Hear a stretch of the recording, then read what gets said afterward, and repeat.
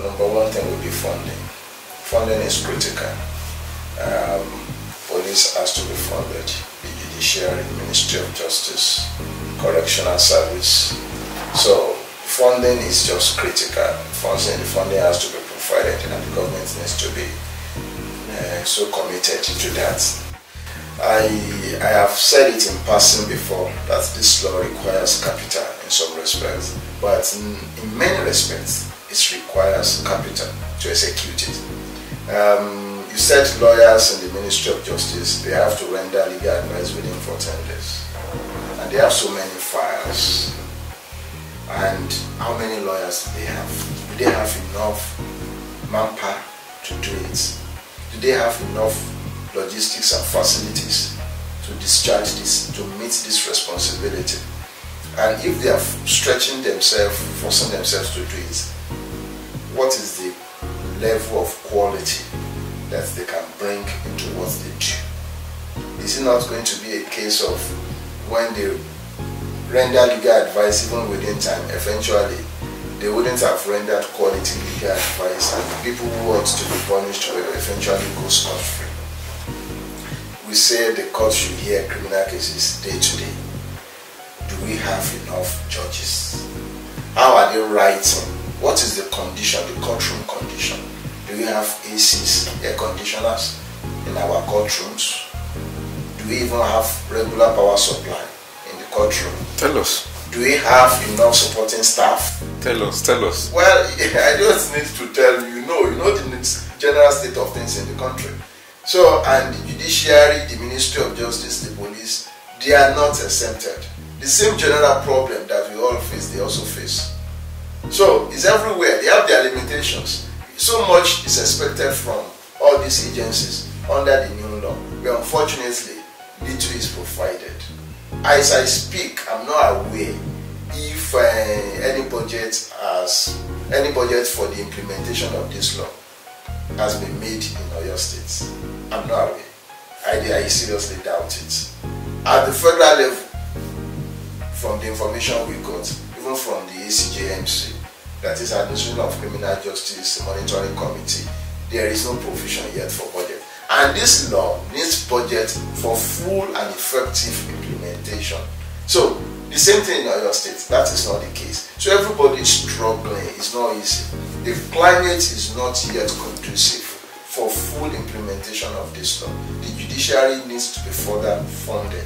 The same thing with Ministry of Justice. Apart from getting more hands into the ministry to do the work, you also need to do a lot in terms of the logistics and logistic support for them in the ministry.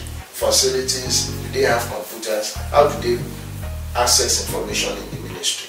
How do even the files? It's difficult. There are files still get missing in the ministry up to now because they have not computerized the ministry. So all these challenges make things difficult. But to a large extent, I must confess that the situation generally is better than what it used to be. I don't think you need all the money in the world to get the right things done. There was a course I was in Benue. At that time, the ACJL hasn't been passed. The judge, Justice Onum, an application was made for proceeding to be stayed, which is part of the provision of AJA. He didn't allow, or he did not, he rejected the application for stay of proceeding, even at the time that Benue had not passed, the Administration of Criminal Justice law. He didn't need money to do that. It is just, it is just an attitude. It's just attitude to work, patriotism, and trying to bring what you have to the table. So I don't think paucity of fund alone, or paucity of fund, is the greatest challenge to AJA. People are not just being willing, to do the right thing.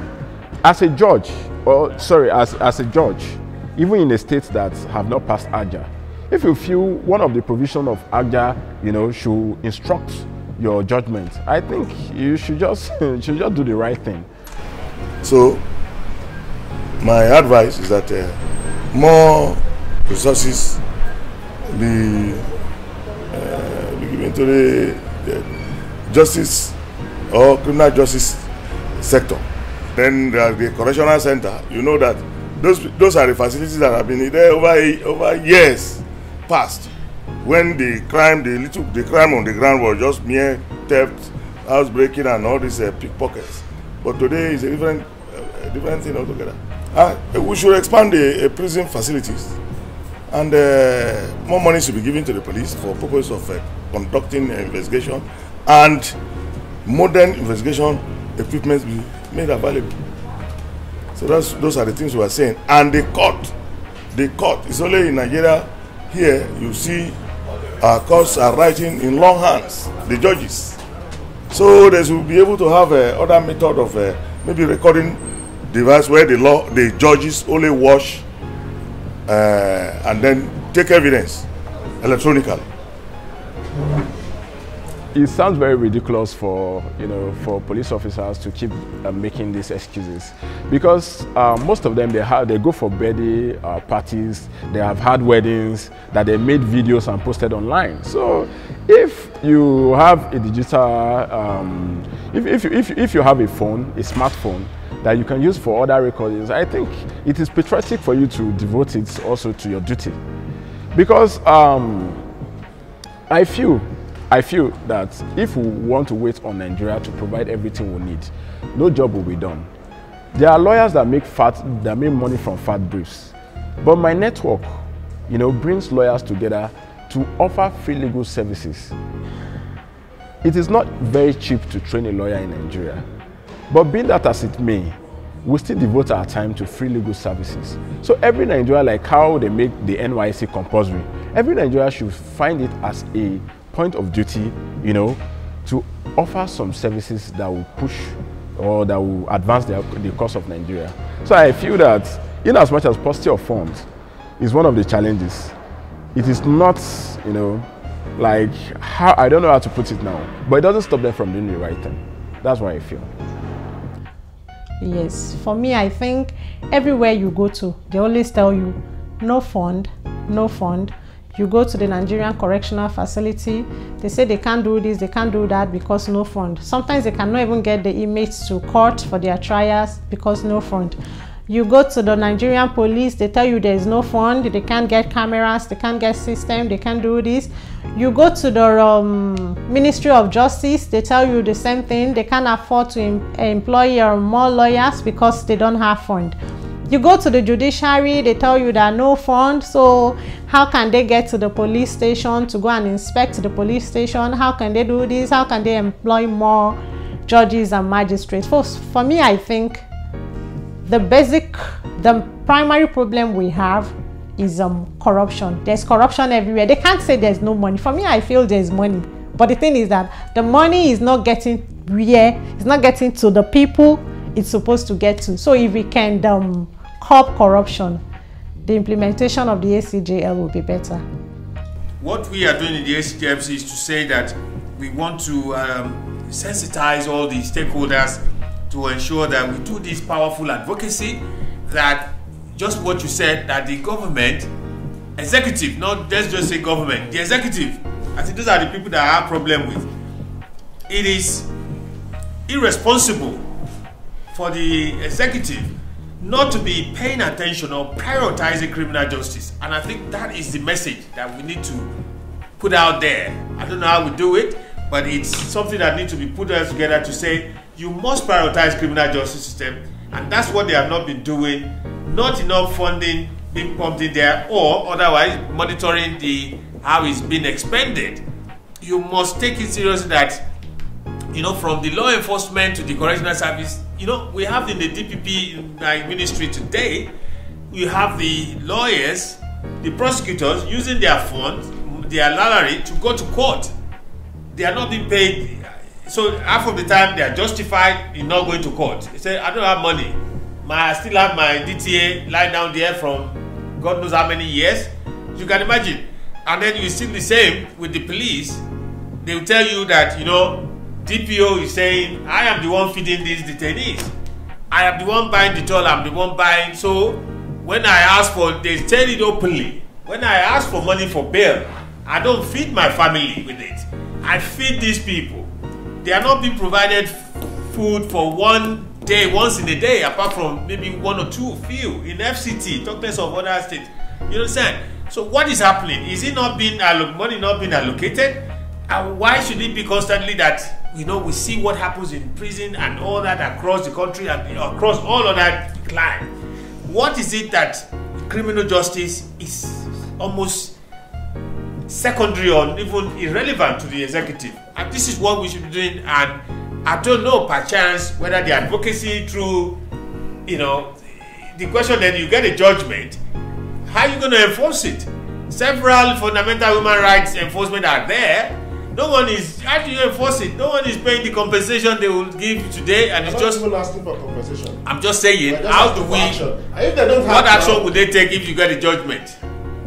It depends on, let's even get the judgment first. No, you must be foresight. If you want to reform we need to be that sort of forward looking in terms of how will this put us forward. That should be our focus. How do not so much of sensation that, I mean, with due respect, I'm not saying sensation per se, but we must be hands-on, concrete things must be happening.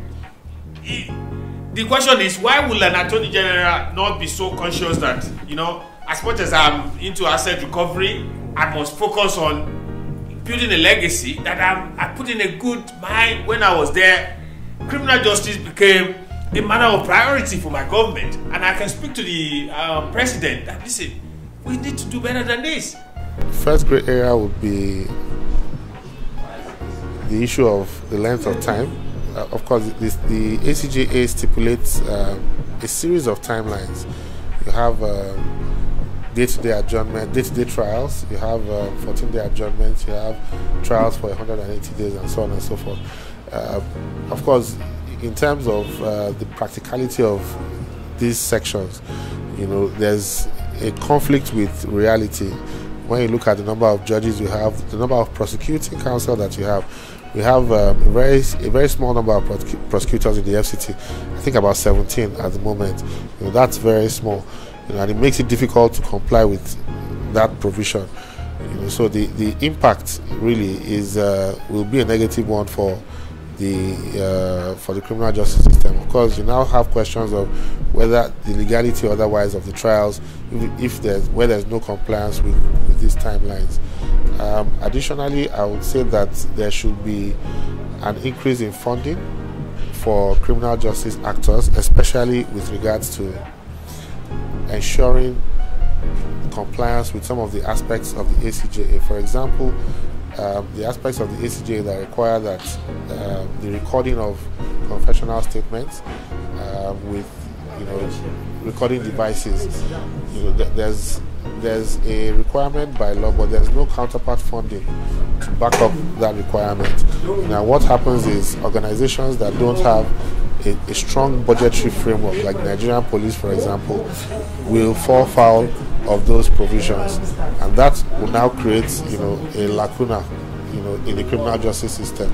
It raises issues of admissibility of confessional statements, where, you know, every other aspect of the law was complied with, but that aspect was not complied with. So things like that, the federal government and the various state governments should prioritize funding of the various criminal justice stakeholders, especially with a view to ensuring compliance with the ACJA.